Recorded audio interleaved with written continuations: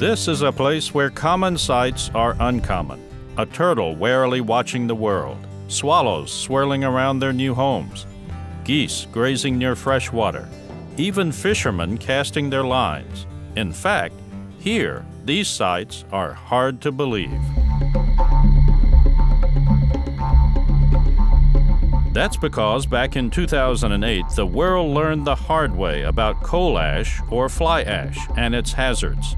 A byproduct of burning coal, the wet ash had been stored for years by TVA at its Kingston steam plant, accumulating with such weight and mass that it finally breached an earthen dike. Spilling onto the surrounding countryside, it smothered everything in its path. Early on, there was lots of predictions of gloom and doom, that the system was going to collapse. There would be no more fishing on Watts Bar. I mean, it didn't look good. That is an understatement. In fact, no one knew how serious the situation really was. Coal ash with its heavy metals, including arsenic, mercury, lead, was viewed as life-threatening to humans, animals, and plants. The Emery River, clogged with debris and ash, became a central focus for cleanup crews as dredging, with all its uncertainties, began. Within a year of the spill, TWRA biologists helped sample bass and other fish found in the river, as well as mussels placed there to reveal levels of pollution. The sampling is ongoing. The easiest way to do it is just grab one of the two big front legs. I can tell you without hesitation, this is the most complicated, most interesting, most complex site I've ever worked on in my entire career. And it has to do with all the different types of fly ash, all the different metals. The river is very dynamic, and the different times of year, different types of living systems. It makes it an endless place to study the impacts of fly ash. It's also an important place as the Emery merges nearby with the Clinch, which flows into the Tennessee, a major river system in our state and country.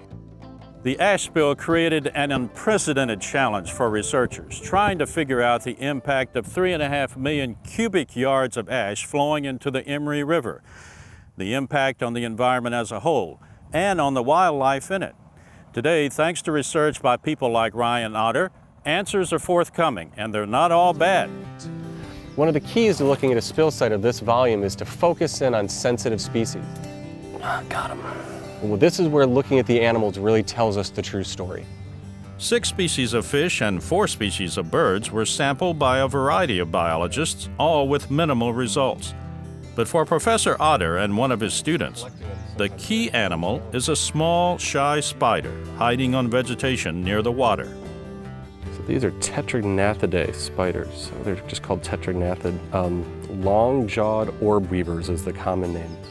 They're important because of what they eat.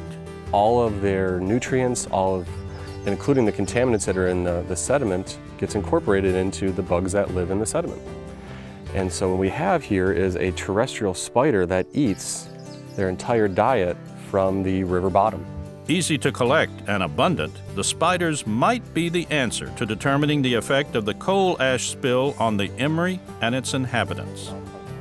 They have a pretty high fat content in their body, which makes them extremely good from an environmental toxicology standpoint, which is what I do, because the contaminants we're mostly interested in concentrate at high levels in fat. Ryan has been collecting the spiders for over a year. He's been surprised to find only one worry, and that in manageable amounts. Selenium seems to be the only real metal of concern. All the other ones seem to be mostly bound to sediments and not really available in the environment. Ryan says the metals in the water bound with another ash ingredient, carbon, making it harder for wildlife to ingest. Even so, the results will be studied for a long time. The decision was made to leave the remaining ash that we weren't able to dredge out of the river in the river and let just natural recovery come in and cover up the ash that's in there.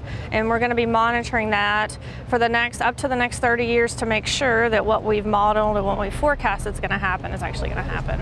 Today, as earth-moving machines probe 70 feet deep to build a retaining wall tied into bedrock, the reclaimed spill site is quite a change from what it was. About half of the original 800 workers remain, carefully scraping and moving the remaining ash and dirt. While ash will be stored here, A thick plastic liner will be placed on top, followed by several other layers, including topsoil. As for the Emery River, the hope is it will clean itself with new layers of natural sediment moving in.